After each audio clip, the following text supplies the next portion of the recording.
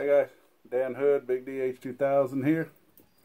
Got some sling mail, as we call it. This is from MJ, Mike McClure. He doesn't get on the forums too much anymore. Let me just make sure, yeah, that's okay. But I still stay in contact with him. And you guys know that we've done a little bit of slingshot development, he and I. So let's put that away. So let's see what, I have a feeling I know what this is. Oh, check it out, a trash bag. Not just kidding.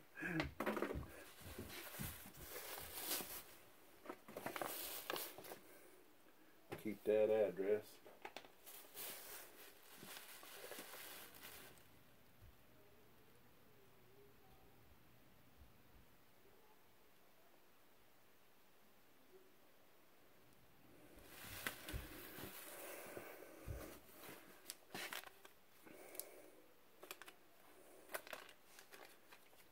For those who don't know, here's the original.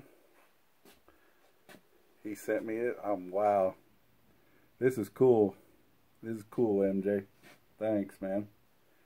He said he made it originally as just something rough and rugged he could put on a belt clip while he was at work. You can see it gets real skinny at the one end, and got a lot of the ideas that the Flat Cat also shares for belt clips. Not sure which one came first. It's also, if you look, the top is very similar to, he's also got slots cut in it. It's very similar to the SPS, which MJ or Mike has used a lot to do a lot of stuff and be quite successful in slingshot shooting stuff. He's used this, I think, both through the fork and over the top, but mainly over the top, and he mainly made it for tubes. As he said, it's really rough and rugged, and it was just something fun for him to use. And well, here's what it turned into now. As you can see, the size is pretty close. I'll put the littler one on the front and the big one on the back. Holes are roughly in the same place. The gap is a little bit bigger on the new one, which we call this the X90D factory model.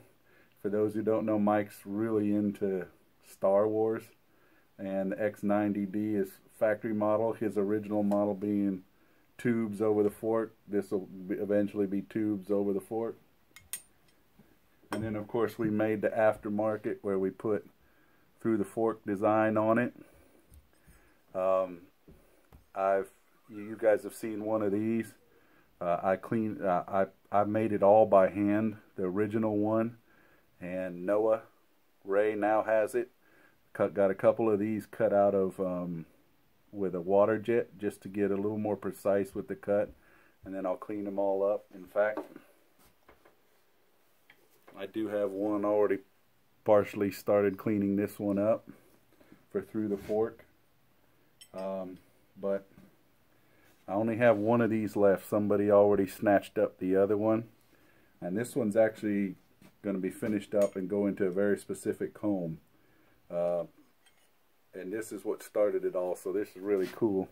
I have the original that started it all, and I'll cherish it, man. Mike, thanks, dude.